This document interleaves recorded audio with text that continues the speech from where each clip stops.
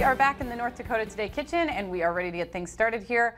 We have a couple of different things to try out, Heidi. We do, and the big ingredient is zucchini, of course, and I'm just giving them away right out of my ears. All the zucchini. I gave you one. I gave 5 away the other day, and they weren't small. No, I'm scared to go see what the garden contains today. So we're making zoodles because that's probably one of the best things you could probably do with that, besides maybe grilling a zucchini. Yep. And so zoodles it is. I guess it's somewhat healthier than noodles. And so I made some the other day, a little bit different than the contraption, but go ahead and you start with your zucchini.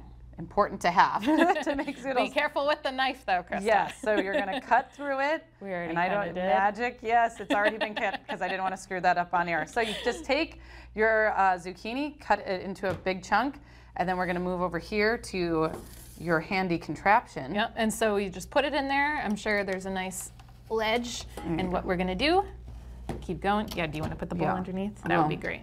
I'll try to catch. And so, but it's just going to kind of circulate them out. I guess like an apple peeler in a way. Yeah. I remember making, I can't remember what my mom would make with the apples, but we had this like apple spiral thing. Yep. I think kind of like that. And you just keep going. It's kind of therapeutic in a way. I know. And look at those. Make such. Yeah. And then I made these the other day. I used a cheese grater and that worked. It just wasn't like the long spaghetti. It was a little bit shorter. But yeah, use your zucchinis because we all need something to do with them. I know when they come come in batches of like 20. You can't make 20 loaves of zucchini bread. So and then you remove the core, and then you're good to go. And then so I think you just put this in boiling water for like a minute or two, cook it, and call it good. Besides, if you don't have one of these fancy contraptions, there are other options. Yep. Yep. So find these at Walmart. Just spin it around.